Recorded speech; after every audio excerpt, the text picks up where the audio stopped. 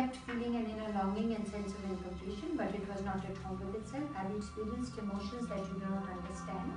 If there was a message in the emotion, what might it be? It had a feeling of being caught, and it did not want to think.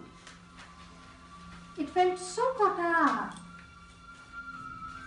and so tired that it did not want to think now. Because if it did think, it would have to face all that anxiety and that trauma all over again. तो उसके बारे में सोचना ही नहीं था कि मुझे वो trauma और anxiety को face नहीं करना. So the question here is, where have you compromised your potential? Where have you compromised your potential to avoid facing anxiety and fear? Where have you compromised your potential to avoid facing anxiety and fear?